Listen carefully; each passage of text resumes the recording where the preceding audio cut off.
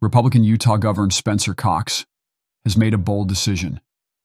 He won't be casting his vote for Donald Trump in the upcoming presidential election. Instead, he is set to endorse a different candidate, expressing deep concern for Trump, particularly in light of the chaotic events of January 6th. Are you supporting the top of your ticket in November? Are you supporting Donald Trump?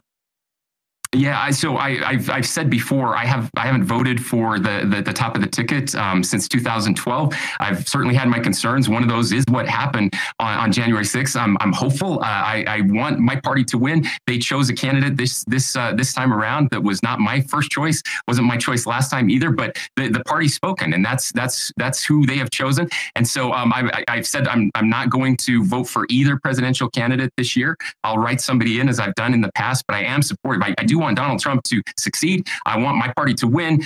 We desperately need the right people in the right positions. I'm very anxious for who he picks as vice president. That's going to make a big difference, I think.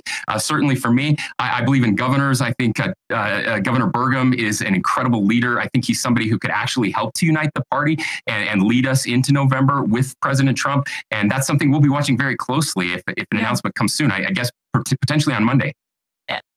Loyalty to core principles and values often outweighs blind allegiance to any political party or figure.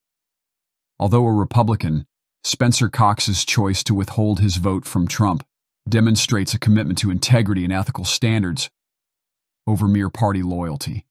The importance of upholding the rule of law and accepting responsibility is at the forefront of Cox's stance. His remarks on January 6th emphasize the need to honor democratic values and ensure that actions which threaten the rule of law are not ignored. Moreover, Cox sees the potential for effective leadership in others, particularly in the vice presidential candidate and Governor Doug Burgum. This indicates his longing for a leader capable of unifying and competently governing the party. Cox's stance highlights the internal struggle within the conservative movement, balancing party unity against individual candidate support. His readiness to prioritize the party's success, even if it means rejecting its current candidate, showcases the intricate and often conflicting dynamics of party politics.